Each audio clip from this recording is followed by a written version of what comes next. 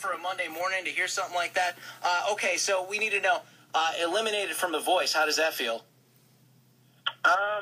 The point of it, for me, it was never a point to win the show. It was definitely just to come out there and really just show people that you can come onto a show like that and you can rap, dance, and sing and really change the show. And that's because, what I'm really feeling the song, though.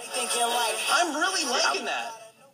That's awesome, man. That's the first single, and, that's the next move right now. Now, you're from Washington, D.C., right? Yeah. And you've been performing since you were 6 years old? Yes, been performing since I was 6 years old. I've been on other TV shows like BET, 106 in Park. Right. I've been on MTV. I've done Showtime at the Apollo. So I'm not new to the TV experience. What was it like working with Christina Aguilera? It was an amazing experience. She's definitely pushed me out of my comfort zone and really grew me as a singer. And that was the best thing for me. The whole experience of that show was awesome. Now, she wasn't the only judge that turned around for you, right? No, actually, she was the only one that turned around for me. Oh, so, well, were you excited to be on her team? Was she your first pick?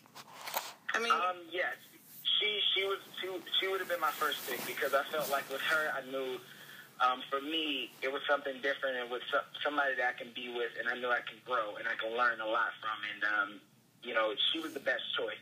We're on with Moses Stone from The Voice. Here's his song right here. It's called My Moment. This is my moment. My moment.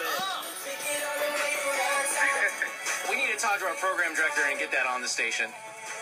Please do, man. I'm really feeling that song. Do you feel like, though, I know Lindsay just asked you the question about, Christina Aguilera and, if you would have chosen anybody else. Just between us, do you think that a better fit would have been someone like Adam Levine or CeeLo? Because I just feel like Christina Aguilera, personally, has fallen off the past couple of years. No, I feel like she was the best choice for me because, for me, her career, she's always stayed current and relevant in the music industry. She's always reinvented herself. And I feel like, that's something that I look to do in my career and have a longevity career. And that's something that I've seen her do throughout her career. She has her ups and downs, and she's had her moments, but she's always coming back and fighting for it. So that's something I look to do with my career. Have you got to hang out with any of the other judges, though, on the show?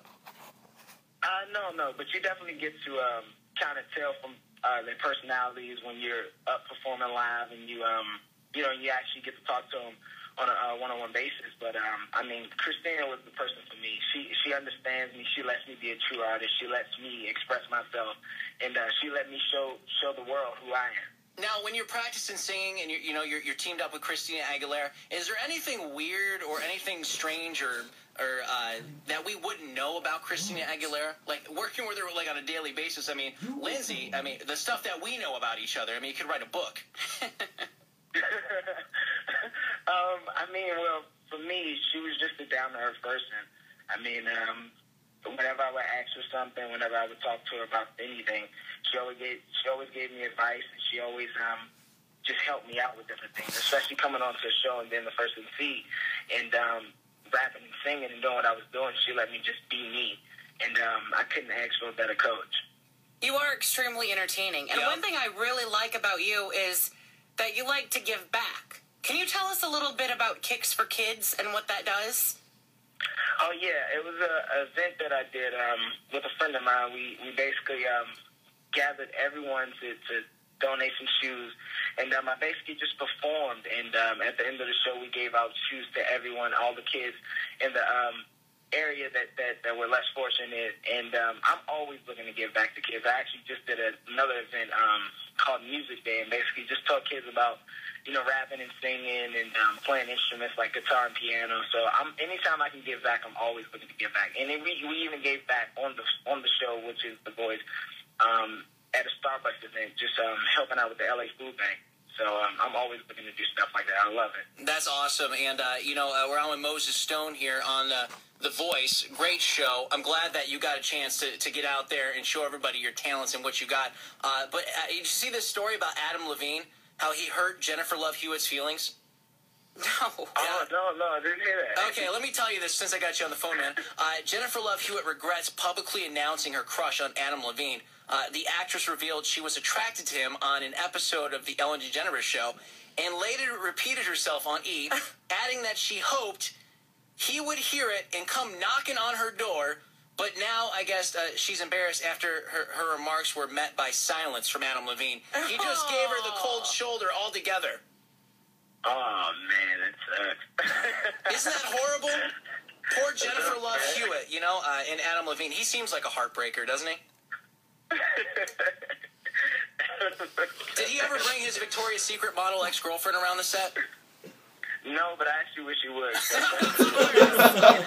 Performance of her. Can we just start the rumor now that you're dating her? Yes, let's do that. Okay, you heard it here exclusively on KHITS that Moses Stone dating Adam Levine's ex-girlfriend. Yeah, it's my moment, so I'm going to bring her with me and we're going to have our moment. That's awesome. Well, The Voice is on tonight. Do you have any inside information that you can give us, or maybe your thoughts on who might end up winning the entire show? Oh, wow. I definitely think tonight is going to be an awesome show. You got CeeLo's team and you got Adam's team going up, so it's going to be really cool. I got friends on both teams. I mean, this season was going to win it. I don't know who on my team, but someone on my team is definitely winning. Team Extend is definitely winning this year. I know that for sure. All right, here's a little bit of his song, My Moment. My moment, check it out, you guys. I'm loving this song, man. Doesn't it sound so good? Yeah. You really got it, man. I tell you that much. I'm sorry you didn't win it.